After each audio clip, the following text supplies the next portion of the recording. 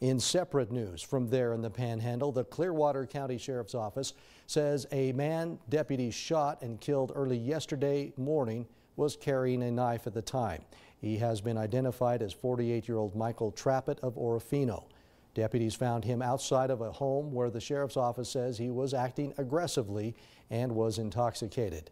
Both of the deputies involved were wearing body cameras. That footage will be turned over to the Lewiston Police Department, which is the lead investigator.